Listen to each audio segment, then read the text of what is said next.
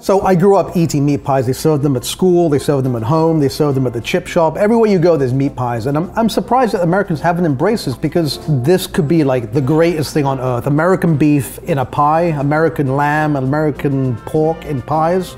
That's what we should be heading towards. The meat pie dates back to the Egyptian times. The Egyptians gave it to the Greeks gave it to the Romans took it up to Northern Europe, and the pilgrims brought them over, and up until the 19th century they were popular in certain circles, but it really died out. I am here to try to bring the meat pie back to the States. Anne just cooks them in the back. She's going to bring them out, we're going to dissect them, we're going to talk about them, and most importantly, we're going to eat them.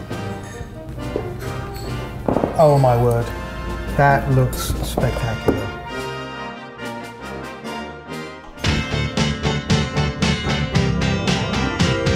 When we think of meat pies, we think of chicken pot pie, which, you know, chicken pot pie is great, but that's not what I want to eat. No, like, that's listen, what I want to eat. We have a similar vision of chicken as like a delicious vegetable. It's a delicious vegetable. Right. It's great fried. Yeah, exactly.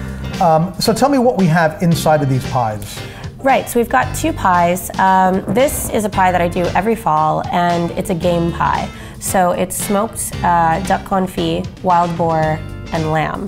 And then this pie, I think you're really gonna love. This is actually a 20-day dry-aged short rib pie with rabbit and veal kidney. Amazing. So a steak and kidney pie, literally. Steak and kidney pie, literally. Steak and kidney pie is the pie that really defines British pie making at this point. You grew up in Seattle? I did. Where's your family from? Well, my father is born and raised in Seattle, and my mother is from Taipei, but she spent the majority of her life going back and forth between Taipei and Oxford. Okay, so that is where you were exposed to a meat pie. Yeah. Right? Tell me about this crust, because I don't think Americans are used to what you're doing with the crust, right? It's sort of a unique thing, at least in this country. Right. So the thing that I love about these pies is there's actually no butter at all in it. We replaced butter with beef fat. Some of the best fish and chips in England are fried in beef fat. That I didn't know. Yeah, fantastic. Traditionally, that's always how it's been. It's so crisp, you can just hear that.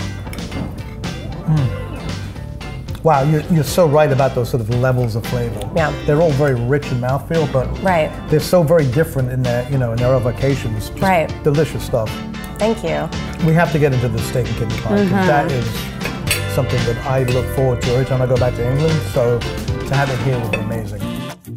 Let's get in there and see what this looks like. And I have to say, I love the touch of the bones sticking out. Yeah, well, you know, what I really love to do with this pie when I eat it is to actually take some of the marrow and throw it into the pie mix. Nice, thank you. And mix it around. I think it gives it even more richness. You know, I'm surprised that Americans haven't gravitated towards it. Maybe now they will after we show them what it's all about. Well, I hope they do. Now that is sensational. Is it like home? It's better than home. Okay, I won't tell anyone. Cheers. Cheers. If you like that, be sure to click down below and watch the next one.